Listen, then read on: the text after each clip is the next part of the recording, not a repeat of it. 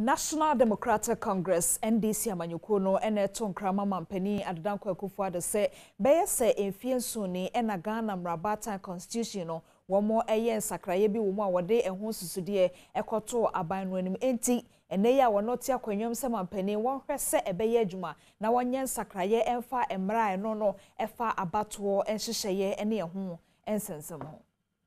Emfiedu baakuni ena mpanyimfo a wotu won si honom a na wondin ene Constitutional Review Committee ede koto Ghana mampanyina no wote adwamu anim se ebre aduse Ghana emra kuni no woye enhyehyeye bebrewum na ensesaye ebemu na saa asemi Ghana fo ahwe animu abesi saa bre ya saa hyehyeye emaso NDC amanyoko no ekọ ensentwofo nhyiamu enei wansam a woka ne se ebre aduse nhyehyeye a empanyimfo ka se ede ensesaye beba emra kuni nim no Ghana mampanyina wote so saa bre de beye adwuma na wo mu dedi ehi omo pa ne se saa hyehyeye obetimi aboa na abato ho emra ewo Ghana no Ghana mpanyimfo ebetimi asesemu atodazi ene de saa ensemi etuda. We hope that the government will initiate the necessary steps to operationalize especially the 3 flagship reform recommendations in Part A of our proposals, as well as the recommendations of the Constitutional Reform Commission. There are 34 recommendations our committee made. It is significant to note that even though we are making 34 recommendations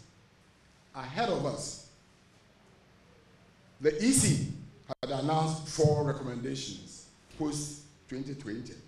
We ye no de ensem bi eto aso se enhyehyeye a omo ka ho asem ne dodo eye aduasanan a wotwem abaako ene se Ghana fo eto aba na asrafo akomeamea bi akoye omanfo ayakayaka de no emra betimi eyi afri honom afeso wo kwan a wo faso eyi abato commission. You agree with me that 2020 elections has been one of the worst elections that we have had